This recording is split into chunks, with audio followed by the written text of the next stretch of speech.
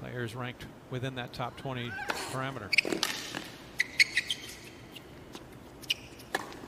But she turns things around. A little bit of a deficit is overcome as she holds for one love.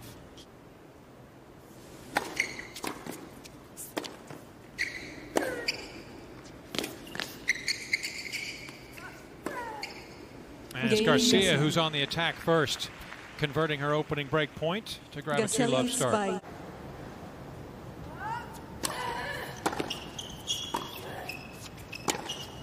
And the top seed is in trouble. A very informed, uncharacteristic over the last couple of years for Karolina Garcia, but she is looking mighty, and she is looking to topple the top seed. 6-1 in 33 minutes in Armstrong. Not sure what to do. Oh, put it right there in the wheelhouse. That is just waiting on the perfect offering. And Garcia dispatches of it with ease. She has her third break on the day. Really pad things as Pliskova now starting to play a little more her brand of tennis.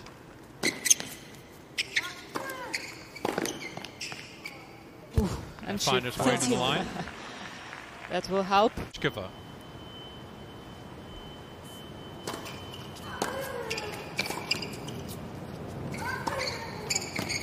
Not only feeling the added weight of being the top seed here, but a dearth of playing time.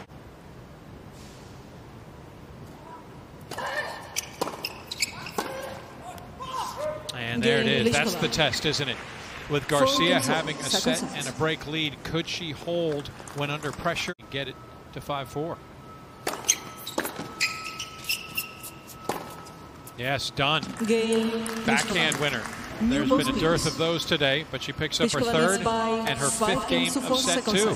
Additional pressure now for Garcia, and they've split the two previous.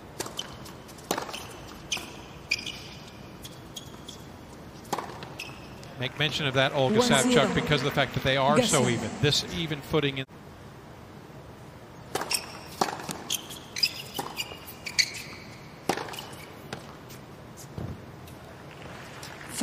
Miss Pliskova's challenge the call on the right far side line. The ball was caught in.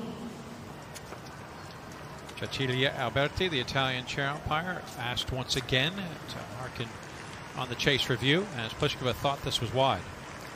And I also thought somehow. Did you? Yeah. Well, Garcia.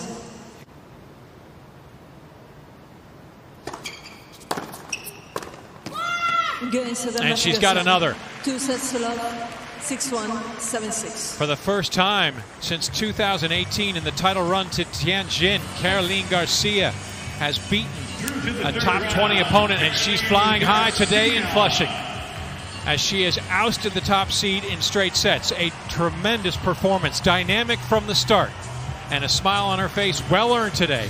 A 6-1, 7-6 victory in 93 minutes to advance to the third round of the U.S. Open.